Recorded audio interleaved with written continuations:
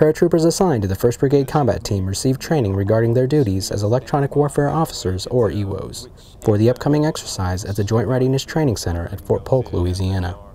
The training covered loading and performing maintenance for the Duke system, which is a vital tool in combating improvised explosive devices in a deployed environment.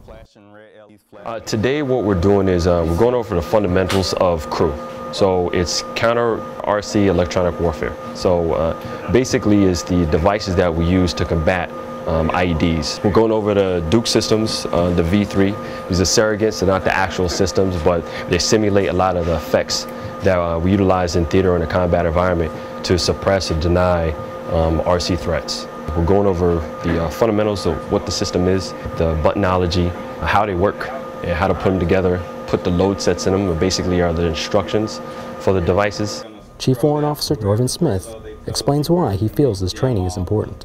It's kind of a train-the-trainer course. You know, the more we know, the more we can provide to the actual operators of these systems on the battlefield, basically how to employ them to save their lives as well as any host nation or other military service partners we are on the battlefield with.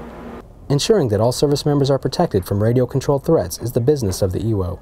Without crew systems such as the Duke, they would not be able to pass and maneuver safely in their areas of operation, which is vital to mission accomplishment. Reporting from Fort Polk, Louisiana, I'm Army Sergeant Noel Gehrig.